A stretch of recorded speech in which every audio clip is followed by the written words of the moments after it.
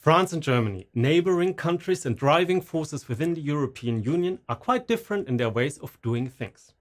Just look at how they refer to their mutual friendship. In France, we speak of the French-German couple, while in Germany we use the phrase French-German engine. And for those who watch TV, you may know the show in which farmers are looking for their future wives, which in France is called L'amour est dans le pré, Love is in the meadow, while the German title for the exact same show is Bauer sucht Frau, Farmer searches woman.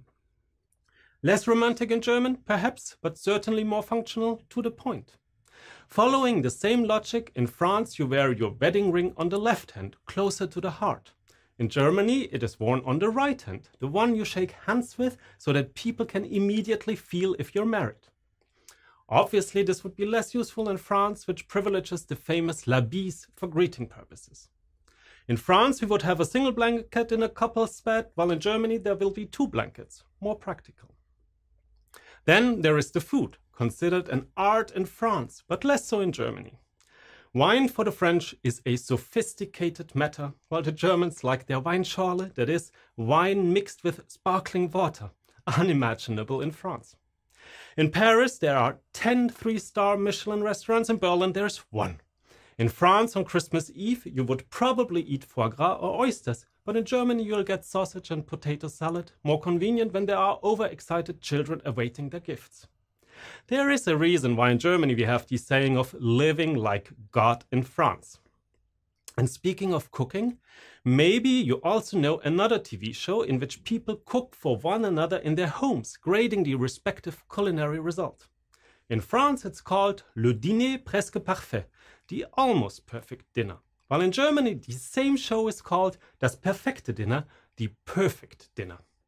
This slight but significant difference is certainly also due to the grading system in schools. While in France a perfect score of 20 out of 20 is hardly ever reached, the best grade in Germany is totally achievable. So many other examples exist. Red lights in France are considered as an indication, in Germany as a regulation. Time in France is a more flexible concept, while in Germany it is an exact science. In general, flexibility and adaptability are strengths of France, whereas more German qualities are efficiency and rigor. All these examples are symbols of equally different approaches to management and leadership. France more driven by emotions, and Germany rather functional in nature. An EU MP once told me that obviously whenever France and Germany would agree on something, then the hardest part was done. And he was not referring to their size and power within Europe, but rather, even more so, to their cultural differences. If France and Germany agreed on an issue, all the other countries were a piece of cake. So, the French-German relationship within Europe is of high significance to strengthen European integration despite, or rather because, of their differences and their diverse approaches. This is the point I wanted to make, and as a rector and dean of ESCP in Berlin and Paris, I have quite an intensive experience myself on those matters.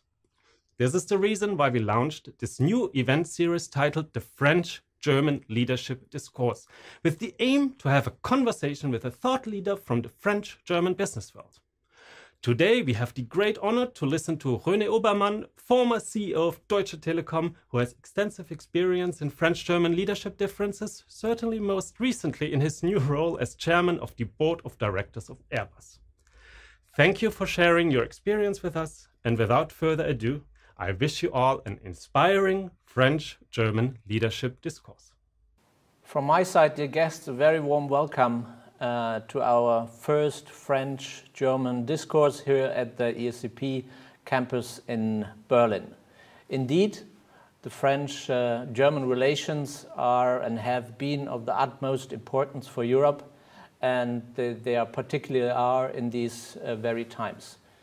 And what better place could we find to have this discourse on the French-German issues than the ESCP campus here in Berlin?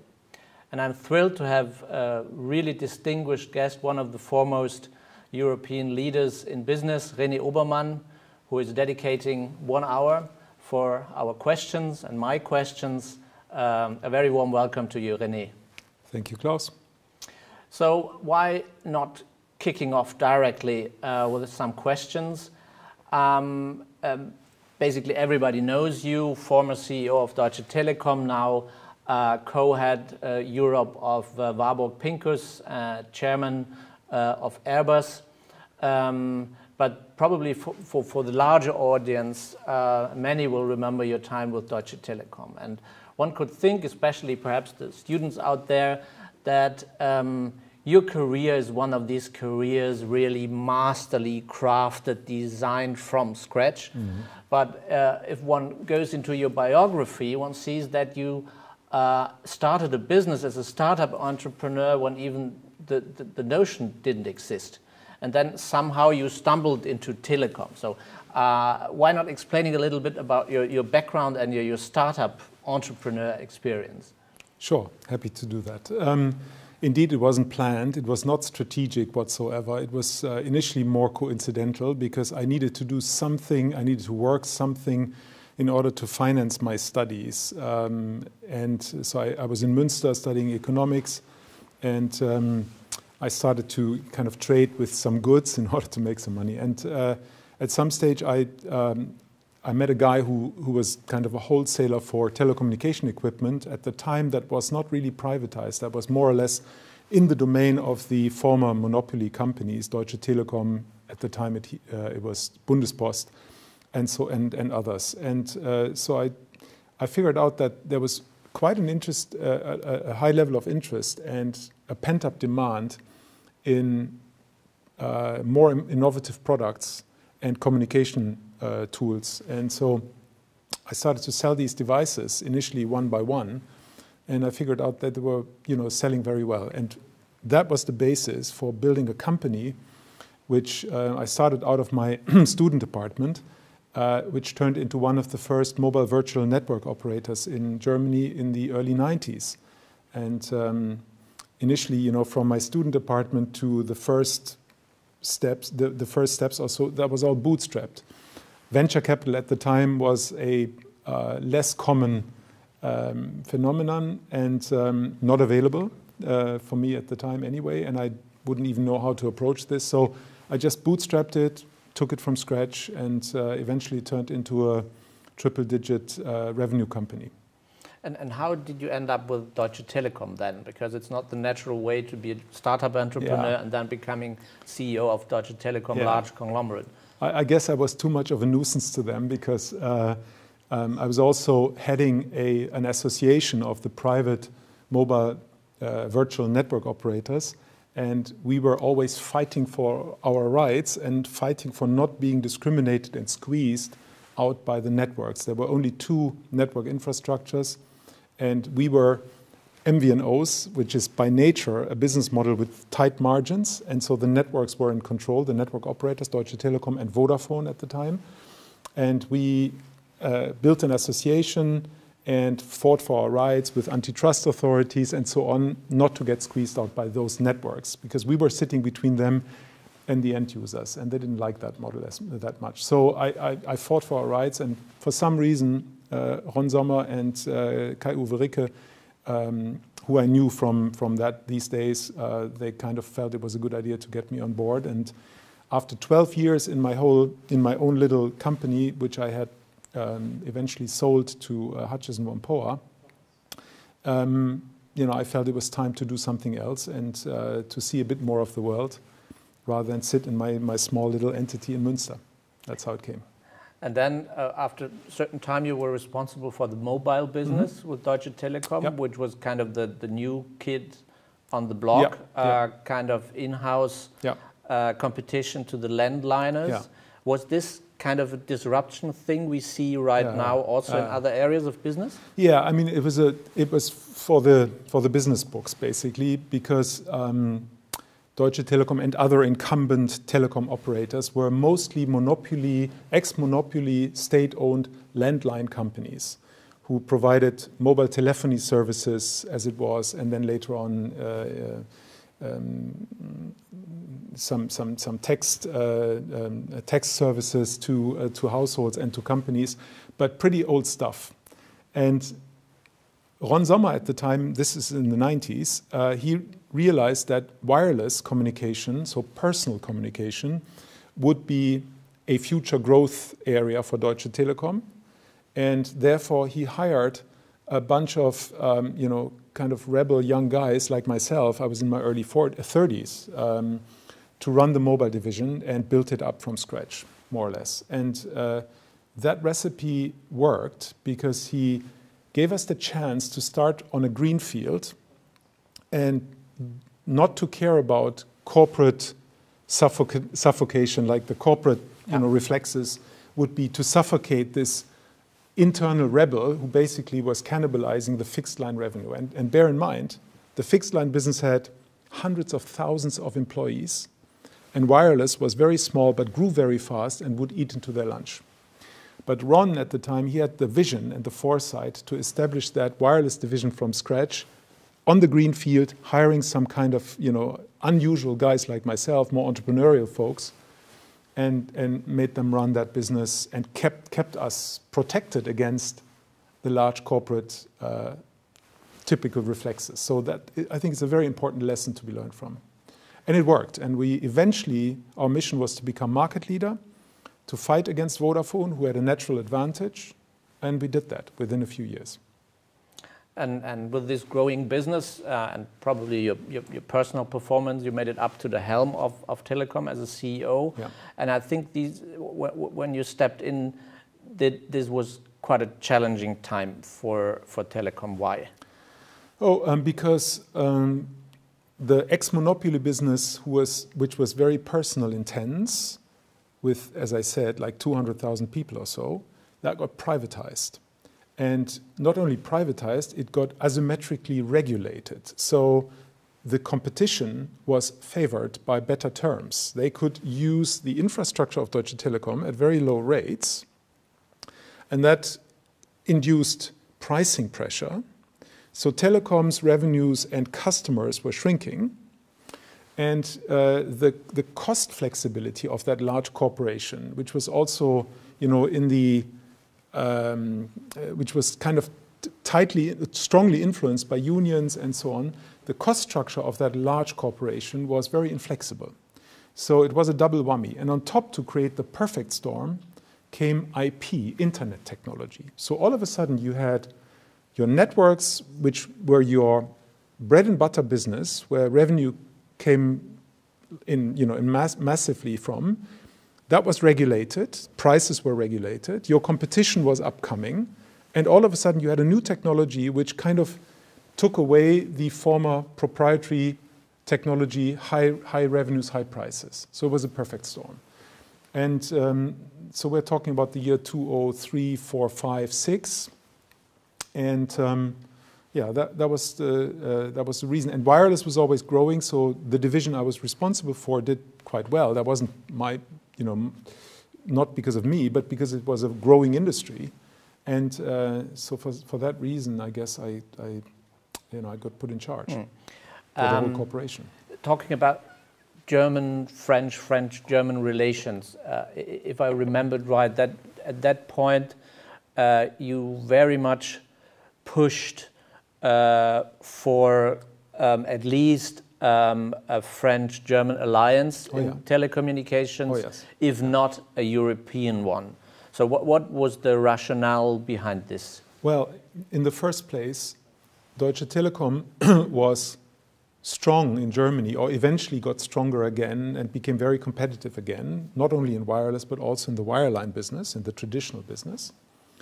But you could see that the industry as such was more and more driven by technology innovation based on internet technology and by strong technology vendors who would sell you components for your networks and so you could provide network services. And so that was a globalization, like the likes of Huawei or Ericsson or so. They all became global and strong. So eventually, it's industrial logic that you have to also get your scale up. And so we, my French counterparts and myself and our teams got along very well, and we shared some of the vision of the industry development. And we figured that within procurement, that's the most natural thing to work together. And we created something called Buy-in. That was a joint venture for procuring goods and services, and that was eventually, became a $20 billion activity, so it was fairly sizable. Also then we put together some of the subscale operations we had in the UK, and we created the market leader in the UK together. And we worked on interoperability of services across borders. So a couple of very tangible products and very tangible projects, which made sense. And but we could do that because we had a cultural proximity, and the teams worked together very well, up until today, by the way. But on the large scale, this didn't really materialize. To say we build a European large incumbent, which would be a competitor to Vodafone. I understand that still, in the moment, we have so many players in Europe. If you compare it to the players you would see in the US. So what is the hindrance to build up such a European champion? Look, it's something I really can't talk about because it's obviously of strategic nature, and I also shouldn't speak about that. Yeah. That's something you should talk to Tim about, my successor. But what we did and what Telecom and France Telecom Orange are still doing makes a lot of sense. They're continuing, close cooperation, and in many areas. And therefore, I'm very happy and a little bit proud as well that we got this started. And I personally think, that Germany and France, on the business sector, where scale matters, in many other areas as well, including cloud and including, internet technologies and IT security and so on. There are many areas where there's close cooperation, very sensible, and so I hope to see more of that. Let me just quickly turn to our distinguished audience. We have the possibility that you hand in written questions to the floor via the chat function, so feel free already now to type it in, and we will dedicate the last 20 minutes or so for your questions. Going back again to your telecom time, kind of all of a sudden you decided to leave telecom when you were... All of a sudden after 16 years. 16 years. So I'm not exactly a job hopper. But many commentaries in the media said, why now? Because he basically did all the foundations for future success, and he could earn, but now he's going to first you went to a much more smaller player in the Netherlands, and then you became partner of Warburg Pincus private equity, totally different business. The emotional leader, René Obermann, goes to the coldest possible business, private equity. So what was the reason behind midlife crisis? Not at all. For some reason, I kind of missed that part in my life. Perhaps it's still to come, although midlife is over, I guess. 16 years at Telecom, and after these 7.5 years, or 7 years and a few months of leading the corporation, the company was competitive again. I think that's no doubt. The company had developed a strong brand, a strong service position. It was very competitive again in Germany and in other markets. We had fixed most of our portfolio issues. And the US was on a much better path again. We had new management in place. We had, out of a very difficult situation, 2 years before, we had created some, basis for future growth, merged with another big operator in the US, got a deal with Apple, hired John Ledger, who was kind of an absolute superb leader for that company, and so on. So I felt like it's a good time to hand over to somebody I truly appreciate as a perfect and wonderful successor, and who actually is, in many respects, has a different style than I have, and I think is the absolute right person for the next period. And I felt like, I worked with Tim for 14 years. He was a perfect successor. So the business was in better shape. It's never perfect, but it was in much better shape. I felt like after 16 years, I needed to go back to a smaller thing and become more entrepreneurial again, which is where I come from. And I felt there was a perfect successor in sight. So I approached the board and suggested that, we should get into that discussion. And then I stayed on for more than a year before Tim took over. Okay, and then first you went to Ziggo, which was bought by Liberty, I think. That's after correct. a short period. And then you went to Warburg Pincus Private Equity. So far, probably not a business you were very much familiar with. That's exactly right. And that's why I was really, really keen and curious to learn. It was the one, I wouldn't say blind spot, that would be an exaggeration, because I can definitely read numbers, and I could read numbers before. But I was not a, let's say, a quantitative, super analytical, good investor before, I guess, because that's something which, where I was lacking some educational background, and I was curious how this would work and what differentiates a good investor from a bad investor. And I think, to be very honest, in corporations, there's a lot of value destruction because of bad M&A, right? And so, and we all made our mistakes in over the years. And so I was so curious to learn more about that trade. And it also, became the opportunity came, which before probably wouldn't have come. And I just grabbed it. I felt like this is something I really want to do, and I want to become, let's say, good at, or reasonably good at least. And Warburg Pincus gave me the chance as a, coming from the side. And so I'm working with fantastic people there, super talented and smart people, from whom I learn a lot up until today. But I've learned some of the trade. And I think the combination between, for instance, Adash, my European co-head, or Max Vohwinkel, my German partner, and the team is just great, because we bring complementary skills and experiences, and I honestly learn a lot. And to be very honest, I think some of that learning I can apply in future years as well as a corporate chairman. So, I mean, many former CEOs, they, after their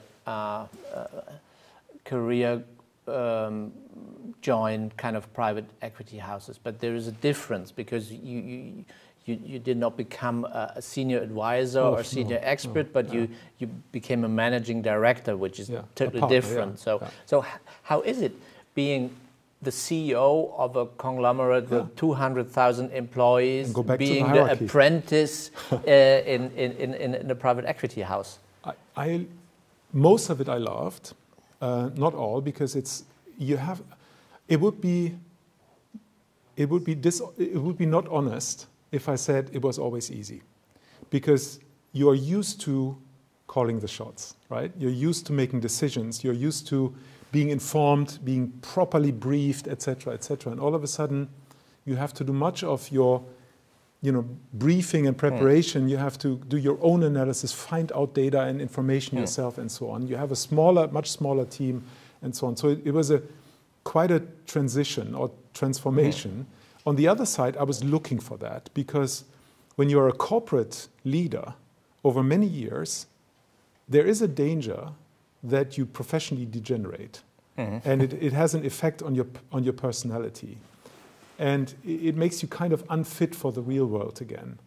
And I think I was coming close to that point. So I felt like I jump now, or it's too late. So within Warburg Pincus, I got support, but I also had to learn some of the things the hard way. And again, I had fantastic colleagues who were very tolerant with me. I mean, for instance, Max Vohwinkel, my German partner, I can't believe why he's still loyal, because I think he does so much. He knows so much more about the business than I do. But again, we were complementary, and so it's a great learning experience. And I can recommend for people to kind of change roles in their life and redefine themselves, because life is too long if you're lucky. Too long for just doing one thing. You have to kind of reinvent yourself every once in a while. Perhaps some news to use for our students.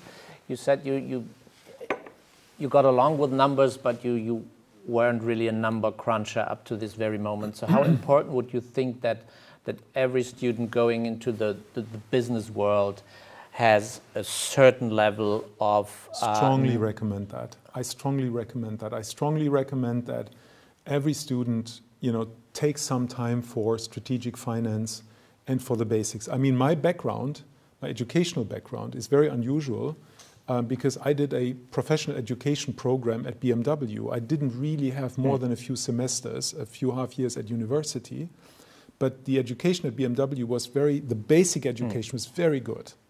But it was not comparable to a good 4 or 5 years of university or 3 years of bachelor plus a master program, because it was less theoretical, less intense. So I would strongly recommend that people really get some basics for the finance education, because it plays a role in everything they do thereafter. Even in marketing, everywhere. It's not just about being creative, it's also being understanding commercially and financially what you do. Talking about, let's say, your core business, the Warburg Pincus thing, you recently gave an interview in Bloomberg mid-January, and you said there will be many deals this year, quite probably. So what makes you so positive about this rather bleak year under Corona conditions? Look, I mean, there's an enormous amount of money in circulation seeking investment opportunities, and money has become so cheap to tap into that it's almost a natural consequence. There is a lot of demand for good investments, and good companies these days they can pick and choose their investors. So there is a high degree of activity in 2020. We at WP, at Warburg Pincus, were very active. In Europe alone, since June last year, we did, our funds, Warburg Pincus funds, invested in 7 companies in Europe alone. And we do larger deals. We don't do small venture capital. We do larger deals, usually of triple-digit sizes. So we invested a fair amount of money, and globally even more so.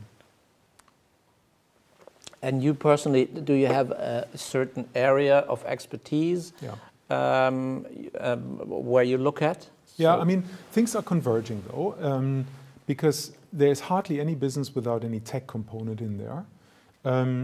Where my education and background, my home is, of course, in communications technology and in communication services.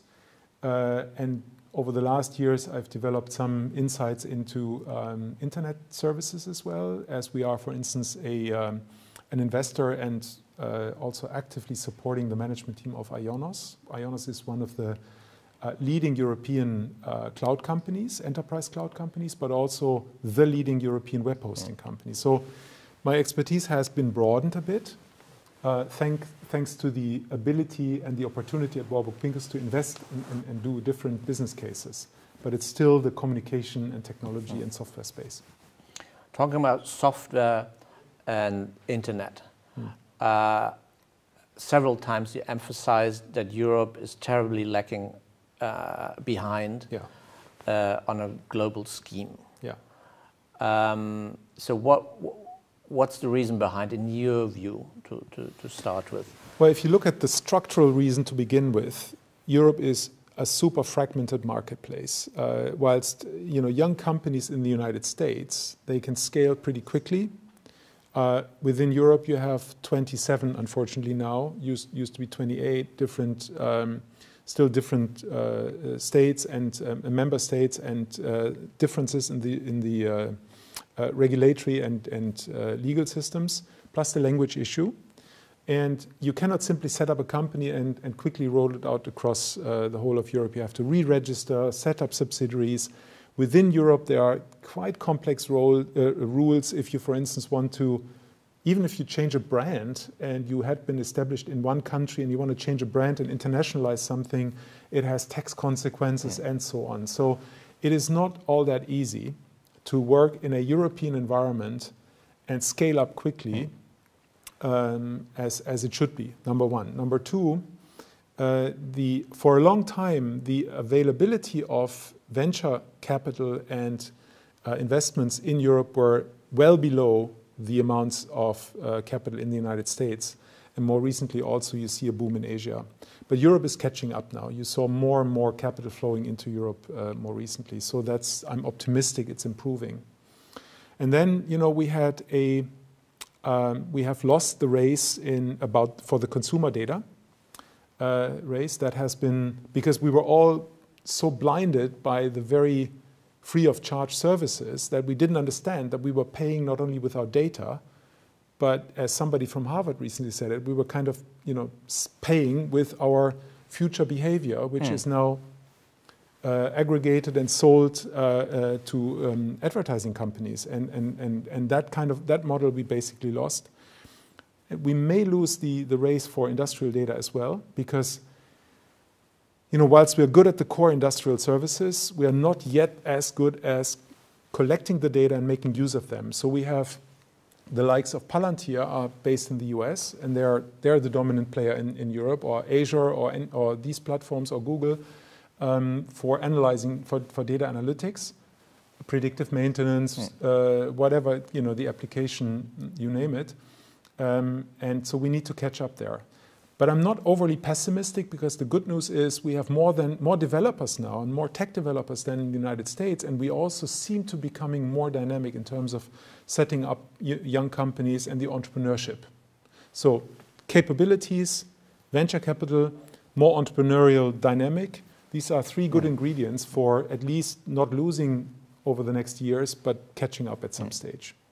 So normally business guys are not those asking for more regulation. But I remember, I think it's 5 years ago, in a business format, you said perhaps it was a mistake that we so willingly opened up the European market for players like Google or for other platforms. So would you still think that we should have a closer look where we have to protect European markets? No, I'm not a protectionist. Yeah. I strongly believe in open markets and in level playing field competition.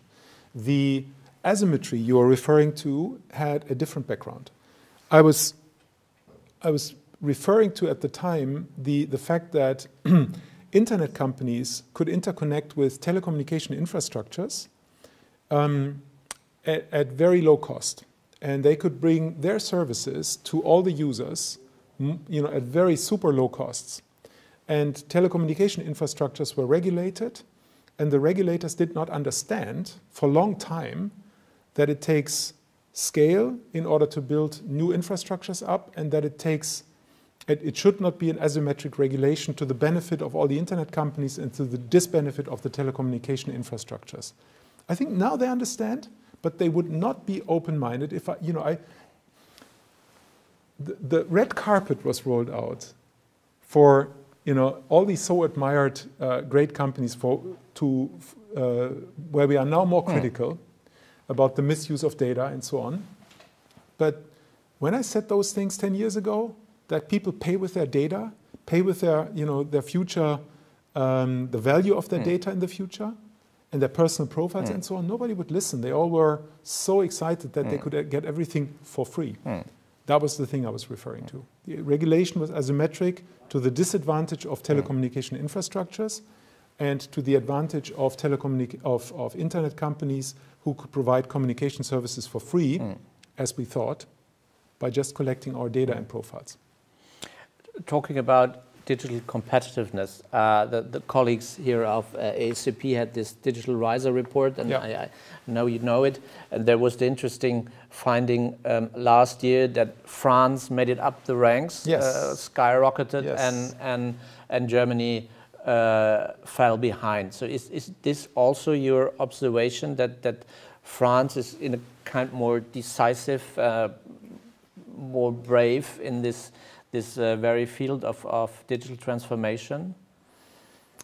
I think France has undertaken a number of steps in order to stimulate the young company digital ecosystem in a more determined way than Germany did, and I think Germany could learn a bit from there.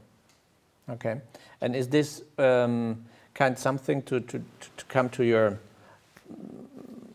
kind of most European function in the very moment, being chairman of Airbus? Do you feel these different cultures in your daily work, because you have this perfect kind of combination of French and German talent? First of all, let me say this: Airbus, I think, is a perfect example for a global company based in Europe with French and German roots, and I'm extremely proud and privileged to be with that company. And the way in which the company, and particularly Guillaume and his management team, Guillaume Faury and his management team, have mitigated initially the crisis effects and then set up a plan and pursued that plan in order to fight the crisis was exemplary. And as you saw recently, we delivered 566 planes last year, and I believe that we can continue to manage this crisis well, and that will emerge as an even stronger global leader from this crisis than we went into this crisis. So it's a great company, and the fact that it has its roots in Germany and in France, the cultures have converged to a large extent, I'd say, and it's a global company by now. With operations and production facilities in China, with production facilities in the United States, in the UK, more than, I think, 15,000 people in the UK and so on. So it's a really global company in many countries and selling across the world. So that is the philosophy. It's not about being German or being French. It's about being a global company. But do not forget the role the company plays for Europe. That's also important. Before talking about the crisis management, again, audience be reminded to hand in nasty or bright or whatever questions. Or potentially nice questions. Or nice questions. Yeah. We have some minutes to go, and then we will open up the floor. You mentioned crisis mitigation for Airbus. I mean, probably there has been no market which was struck harder by Corona than airlines. So perhaps you could a little bit describe or circumscribe how to react if you just lose, I don't know, 80% of your turnover overnight. Well, we sold 566 planes last year, so that is not an 80% reduction. But apart from that, it was initially not clear where it would go. In February, March, when this whole thing, broke out, and it became clear that it's a global crisis and it's there to stay for some time. First and foremost, confront yourself with the brutal facts, and see the world as it is and not as you like it to have. So, build scenarios which reflect the situation realistically, and even as brutal as they can be, because that gives you the ability to set up a mitigation plan, to share the reality with the key constituencies, with your key stakeholders within the company and outside, and then address the problems one by one. But very important at the beginning that the company secured itself enough liquidity to not become exposed because of a few quarters of the crisis. So liquidity, then address the capacity issues, reduce overcapacities, ensure that you think in terms of ecosystems and not just in your own company. Expand your view, because the ecosystem needs to be kept alive. The critical suppliers need to be supported or watched, at least, where things are going well and where things are potentially going wrong. Engage with the states who were, very open and helpful, for instance, with the furlough schemes, and make sure that your employees understand that you do everything possible to, safeguard as many jobs as you can. Unfortunately, we had to reduce capacity, and it does cost jobs, but the efforts we undertake to mitigate these effects are very, very big, and so we'll see how it goes. But be clear, be agile in your planning, do as often as you need to a reforecasting in order to address the new reality, be much more flexible in order to be able to respond. And again, be open and transparent and honest, and share the things with your constituencies. And that's, I think, what Guillaume and the team have done in a very exemplary way.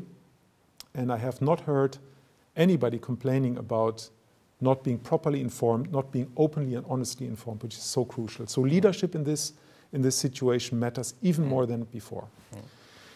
if I may, this crisis illustrates, beyond Airbus, this crisis illustrates the need for having resilience, and it also made me think nothing is for granted. Before, we always did risk analysis, risk heat maps in boardrooms. We did all kind of discussions, but it was always a theoretical thing. All of a sudden, a pandemic like this happened, and all of a sudden, an existential risk is there. And it illustrates the need for creating resilience in good times, for having your business continuity planning, disaster recovery mechanisms, because other things can go wrong. And I think that crisis, if anything, helps us to ensure that we will be more resilient, I think in many companies, in many industries, more resilient in the future. To make it even worse for Airbus, it was not only that you had this corona pandemic, which was very much in the focus of the public, but on the other hand side, you were kind of a victim of the transatlantic tensions between Europe and the US, and not so much seen by the broader public. There was a lot of discussion whether Europe, Germany, Berlin should rather buy new combat jets within Europe with Airbus or just buy them in the US. And I didn't really understand, to be honest, this discussion, because in no other area of the world you would even dare, if you have a proper product in your region for defense, to think of buying it abroad. So what is it?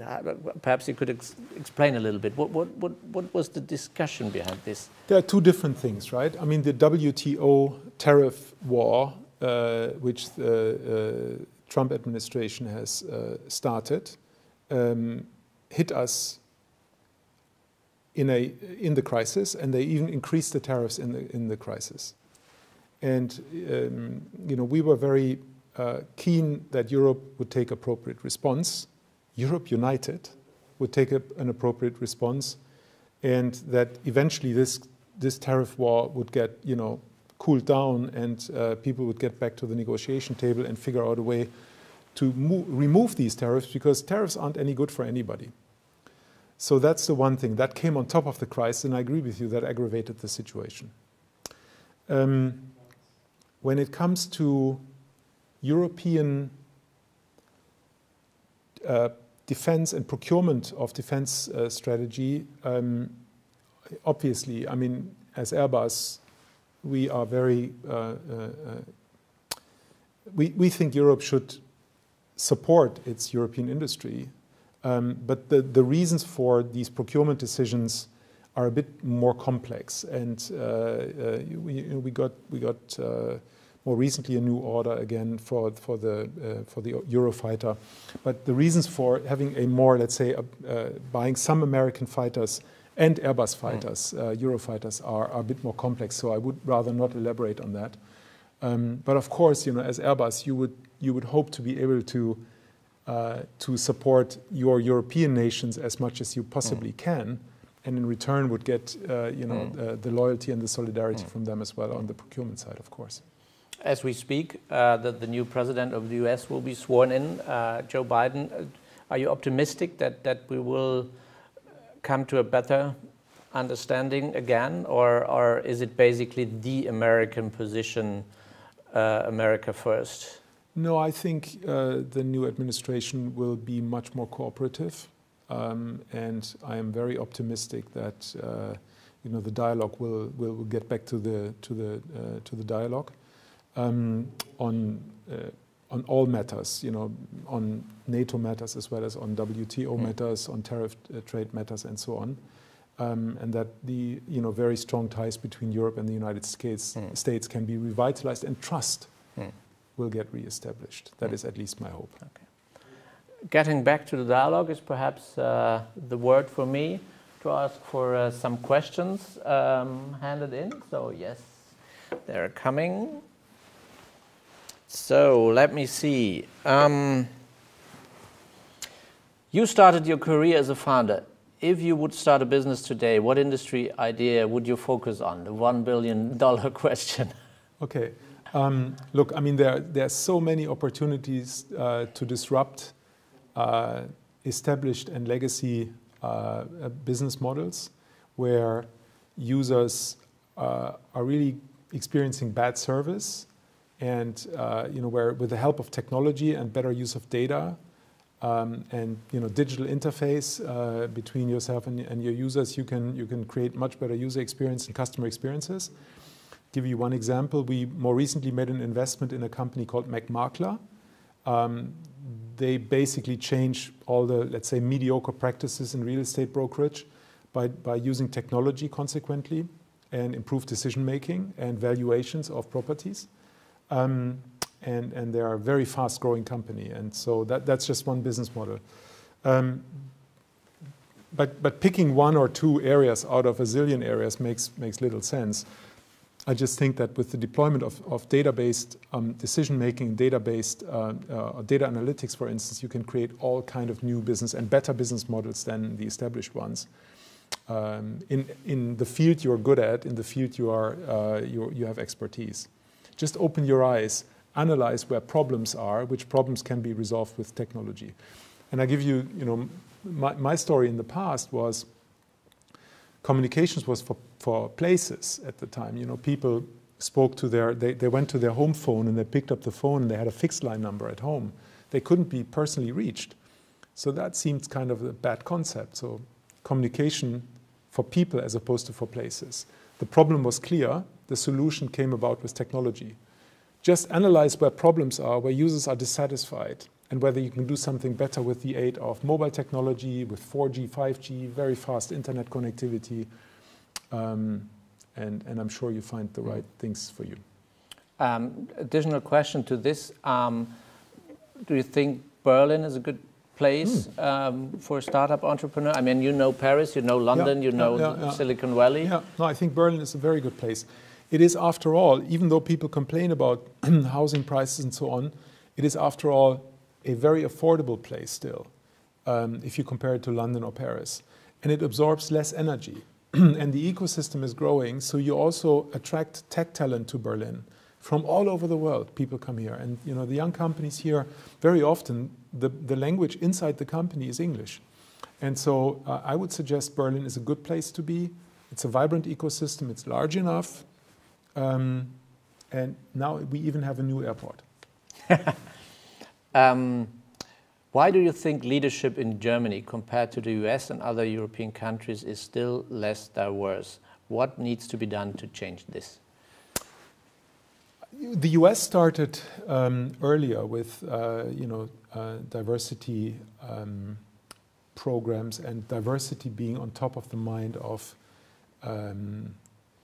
for corporate governance. So it has historically it has a longer period of being in the public mind and focus, and being driven by stakeholders. But I think Germany and Europe are picking up very fast now. And for instance, at Deutsche Telekom, we were the first German corporation back in 2010 to establish a so-called female quota, where we would say 30% of our leaders by the year 2015 should be female. And at the time, that was the understanding of diversity. It was a little limited, I admit that, but at the time it was kind of revolutionary. And we got quite far, even though we didn't reach the target, but we got quite far. So wherever you see consolidated effort, you eventually see results. But you also need to see more in the so-called talent pipeline, and that has to be more systematically built. Obviously, our viewers understood that you have kind of a full program. So one asks, how do you reduce and cope with stress? Quite frankly, I do endurance sports like running, climbing, cycling. That's pretty much the best way I can do that. I know it sounds profane, but that's really what I do. I kind of move. And is it the same kind of stress you feel as a CEO, or now in your position as a? That's a very good question. I was a very young CEO, right? When I had my own company initially, I had a lot of mental stress because I had debt, and I wasn't used to having debt, and I had no kind of cushion from my parents. So if this had gone wrong, it was my personal debt. I would have been dead. Later, when I joined Deutsche Telekom, my early years as T-Mobile CEO were good and fairly, let's say, they were stressful, but not mentally stressful because we were growing so fast. Over 8 years, we grew by double digit every year. But then when I took over the corporation, it was a restructuring program and it was managing all, scandals which dated back and so on. And I was, with my early 40s, I was very much under mental stress because the media, everything you were doing, you were under, under the radar screen in the spotlight. And that kind of stressed me out for a couple of years before I learned to deal with that a little better. So the stress came from not so much from the physical exhaustion and the long days and travel and so on, where it's like 6 or 7 days a week work, but it came more from the mental pressure and the being in the public and trying to do everything right and not being so much criticized in public. Today, it's quantitatively quite stressful because in private equity you basically work a lot. Because it's international, and when there are deal phases, you need to be really on top of things, and there's no break. And then on top, having this mandate at Airbus, I find a big responsibility. So it's just quantitatively a lot, but mentally I can cope much better than I could 10 years ago. Okay. Perhaps also in this respect, one question, obviously of a student. What advice would you give to a student just starting off her career? After finishing studies? Obviously, yes. I think that's very dependent on the type you are. And I think it's important that you are honest to yourself what type you are. Because if you feel, if you really want to be an entrepreneur, then try and figure out entrepreneurial opportunities. That doesn't have to be your own business at the beginning. You can also join a younger company, with your qualification, which you get here. I'm sure the doors will be open. But then you join an entrepreneurial environment to learn about entrepreneurship, not only in theory, but also in practice. If you feel that's kind of cool to talk about, but not really you, that's also perfectly fine. Larger corporations also need great talent, and you can make a career there. And I would say it's easier to go from a more entrepreneurial environment and grow there and become a bigger company, from a niche to a bigger company, and then potentially make a move to a corporation, than getting spoiled for 10 years in a large corporation, which is so much tayloristic, and where you have different and smaller, usually smaller, a smaller scope, and then become an entrepreneur 10 years later. I personally think it's more difficult. So it really is important that you're open and honest to yourself, what you really are as a type. If you need a bit more safety, that's perfectly fine. Yeah, join a larger company and make your way there. If you don't care so much about safety, if you are ready to fail, doesn't mean failing is nice, by the way. I wouldn't recommend to fail, but if you're willing to accept that it can fail, if you're willing to accept the consequences, then try out. Start with a smaller company, and then you found something later also. Then a very sophisticated question.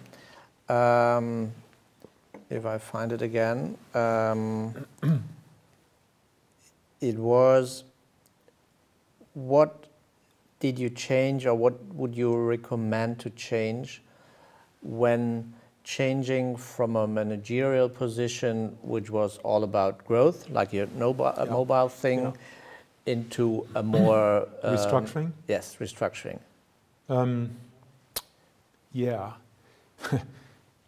It's a totally different way to run a business. And quite frankly, in my case, I don't think I realized the size of the change, the dimension of the change. It was so different. Because in a company which grows from a few thousand employees to 30-some thousand employees, to 50-some thousand employees, and to 30 billion revenues from a small business. That was T-Mobile at the time. Going into an area where, we had to restructure 50,000 jobs. We had to create, outsource many thousand people into service companies, separate legal entities. We had to break the existing established benefits and payment and increase working hours and so on. And again, we had to manage old scandals which popped up. It was a totally different way to do things. I think it's important you realize what kind of change is ahead of you, and you really think it through, and you discuss and exchange with people who went through restructuring processes, what kind of resistance you will get, how you communicate. It's all about, today I would say it's all about open and transparent communication, and be willing to weather the storm and to live with resistance. If you're not the type of a guy who accepts to be alone for some time, because all of a sudden you are alone out there, because nobody wants, they all say, well, go for it. And you communicate about job cuts, location closures, when you need to, we closed down, more than 100 locations in order to reduce it to, more modern service centers and so on. All of a sudden people, make a distance, and you're alone in that situation. So you need to understand who you are again, and whether you can do that. And if you can't, don't do it. If you're not if you don't feel you have it in you to go through such a difficult period, to make people go through change processes and take those tough decisions and stand for them in public where you get tomatoes thrown at you, that sounds easy. It's not easy in that situation. So it's very good to manage a growth company. It's a totally different ballgame to manage a restructuring process. Would you go as far as some observers say that a good growth CEO can't be a good restructuring CEO? So it takes the two of them? No, I wouldn't. And with modesty and humbleness, I think we got we did well in the T-Mobile growth phase. And we also did the restructuring. Initially, it was a bit brutal and a bit confrontational. I could have done better in that time. I think I should have been more open and engaging with the social partners at the beginning and kind of take them more alongside. So I've learned a couple of lessons. But bottom line, we had to do what we had to do. We did it. The company turned out to be much stronger than before.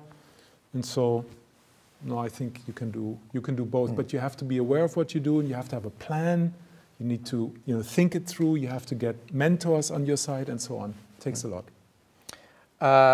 We still have a whole row of questions and 6 minutes to go, so I just pick two. Interesting one. What is the biggest misconception that people have about CEOs?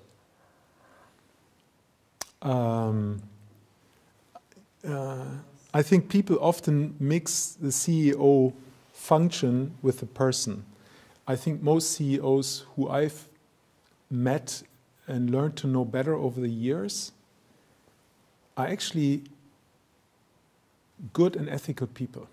And I think the misperception in public is that they have to be like cold hard robots and accept that there are casualties along the way, that it's all about being profitable and so on.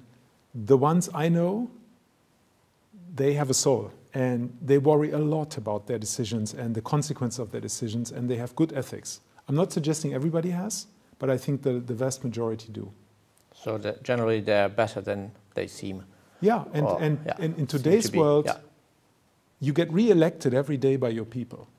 And if you're not a good leader, an authentic person who has a good heart, I don't think people elect you. At least they have choices. Talented people can go somewhere else tomorrow. So if you're a bad leader, they're gone. Talking about leadership, that's perhaps one of the last ones, a personal one.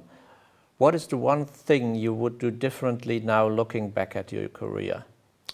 Oh, there's one thing I definitely would do different, and I would find a way somehow to scratch the money together to do the studies and to finalize and take a few more years for university and business school. That is something I regret until today, that I haven't done that. And why? I mean, you made it up to the ranks, you're a happy man, you make loads of money. But it's so much harder to learn the things later and to do it autodidactically and learn it all by yourself. And it also is, you know, everything has its phase, right? I mean, okay, so you do it a few years later, but you have your youth. I kind of was working like crazy when I was in my early 20s already, day and night. And again, I could have traveled the world and could have, you know, learned more and so on. I just, that I would do differently today. Definitely, okay. I would take the time to learn. I mean, that's good publicity for our school, but some entrepreneurs say, oh, this could tame the animal spirits. If you get just spoiled. If you are too long at the university, you will lose your fighting spirit, and they will make you kind of a standard model. Look, I know a number of fantastic founders and entrepreneurs. And as far as I know, they've all been through a great education program. They worked very hard and diligently at university and did their masters or not. But at least they went through an academic education and learned a lot. And so yes, there are the other examples as well, but the ones I know, they all did. And they still had, or they even more so had, not only the expertise and the knowledge, but they also had their fighting spirit. So very last one, and I see you wear proudly your pin of the Légion d'honneur, officier de Légion d'honneur. Yes, I do. So what is your emotional link to France is one question. Wow. I felt a close relation to France since school. And my teacher, my French teacher, you know, took us and a small group of interested students or pupils to his academic friends in Dijon, in Nancy and in other places in France, and so that's how I became familiar with French culture and rhetoric and discussions and literature, and I always loved it. I loved. You know, we were poor at the time, we had no money, but yet it was a different lifestyle. And I loved everything from the architecture to the people, the intellectual exchange, to everything else. And that never went away. And then I was at BMW and they sent me to France for a few months to work there when I was 22. And then, you know, I always kept relations to French people. My daughter is married to a wonderful young man from France, from Paris, and I'm with Airbus, so France and Germany, that combination, and France means a lot to me. Okay, thank you. So we see we couldn't have had a better leader to kick off this new format, the French-German dialogue. Thank you very much for dedicating so much time coming here, highly appreciated. And thank you for joining us. Today, virtually, due to Corona. Perhaps next time we will be permitted to have even some guests here in the studio. Thank you very much for joining, and we will keep you informed. As said, there will be a second French-German discourse, probably someone in March or April this year. Thank you very much.